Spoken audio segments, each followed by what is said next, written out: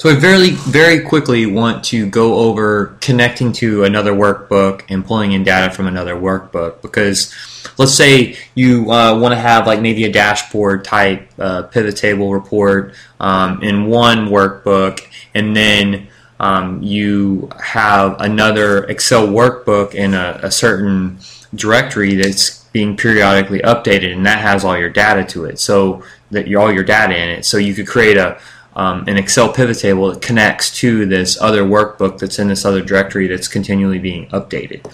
So here I go in my workbook here. I'm going to just choose Insert Pivot Table, and when I select my range, I need to select my other workbook.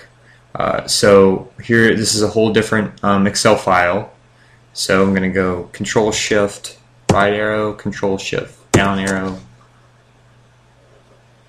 click OK, and it takes me back to my original workbook.